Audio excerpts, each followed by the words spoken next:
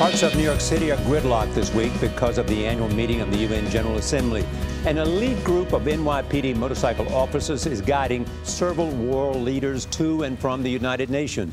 Only on CBS This Morning, we have an inside look at the team. Kris Van Cleave is outside Trump Tower in Manhattan, where President Trump is staying.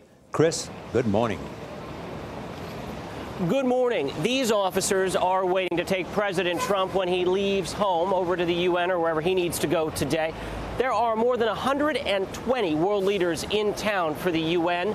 That means more than 170 motorcades have to be done. It's a lot of work, and the whole goal here is to get the dignitaries where they need to go as quickly and as safely as possible. As they ride past, it looks so easy. Nearly 24 motorcycles clearing the way for the president. But it's the culmination of a year's worth of planning and practice.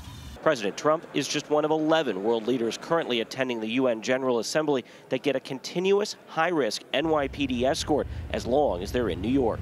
Is this kind of like the motorcade Super Bowl through here? Exactly. Thomas Chan is the chief of transportation for the NYPD and also a former motorcycle officer. We call them the A-Team. They are the best riders in Highway District. They're selected because of their skill. Long before they hop on a Harley and lead a motorcade, they have to make it through a grueling 20-day training course. Only about half pass. We got special access to their training facility and watched officers practice motorcades.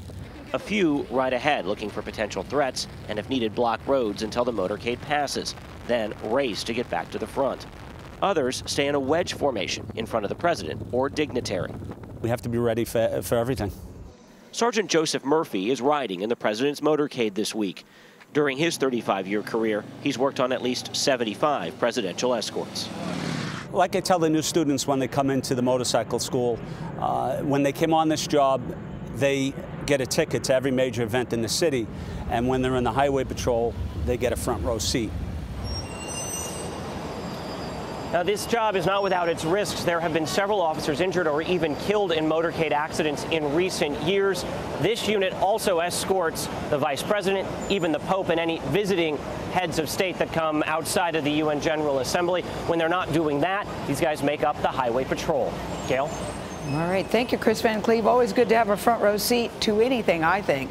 And when the motorcade was leaving the building today, guys, you have to admit, it's a very impressive sight. Indeed. When they rolled down the street. It'd be nice to have that moving around New York, wouldn't it? I know, wouldn't it, though, Charlie? We can get from there to there, lickety-split. Like it. Thank you, Kris.